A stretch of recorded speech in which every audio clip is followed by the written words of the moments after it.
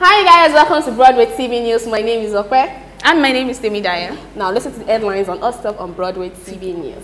The AMVC year is almost here and we are super excited.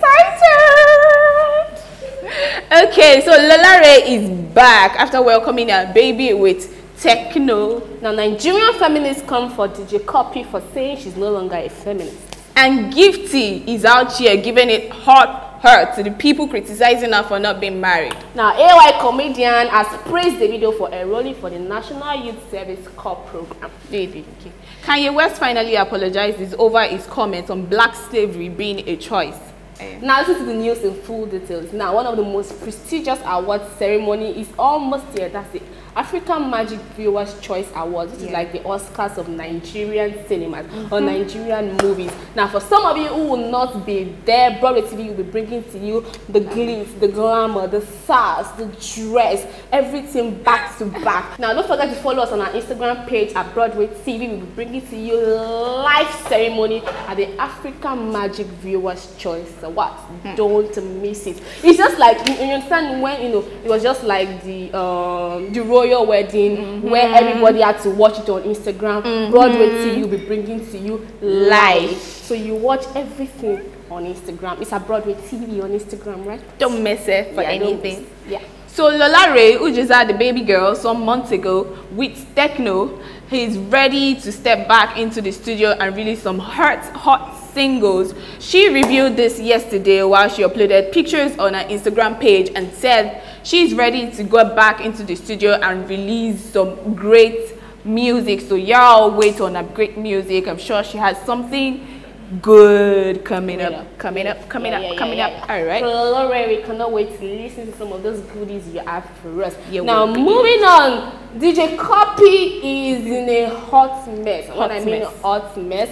In an interview a few days ago, DJ Cuppy said that she doesn't believe in feminism because she does not understand it. Now this didn't go down well. Some of our Nigerian feminists who went on Twitter to blast DJ Cuppy. I mean, it was just like bees over honey. I mean, they came at her like, nah, them they rush her. Like they really rushed her. It was like some Nollywood drama. Yeah. They hurled serious insults at her for saying she doesn't really understand, what feminism is. And according to DJ Cuppy, she said she doesn't understand why women will come out and start preaching equal rights and then go back behind the scenes and start doing something different. That is, most feminists don't even really practice what they preach. And this really didn't go down well with Nigerian feminists who didn't take it lightly.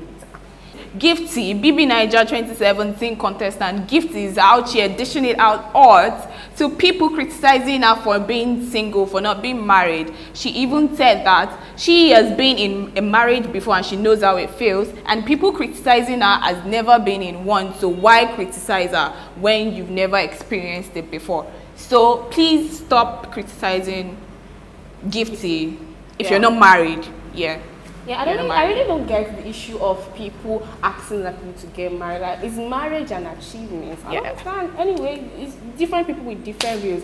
But one of the most trending persons, not even topic, person in Nigerian social media space, Davido, has been trending back to back for days right now. Simply because Davido just enrolled for the compulsory National Youth Service Corps. Now, while there was commotion at the Lagos camp yesterday because Davido actually did go for his swearing in, many people have just really said, Nigerians now, they need to dish their opinions about every little thing, but which is good because Nigerian comedian AY has come out to say that he really did praise Davido for doing what many people, how many artists have you seen go for NYSC? I mean, of today, what many people would not do. He said education is really important, and for those that want to be like Davido should really do learn from this. And to think that he's actually laying good examples to people out there. He's a role model and a good one at that.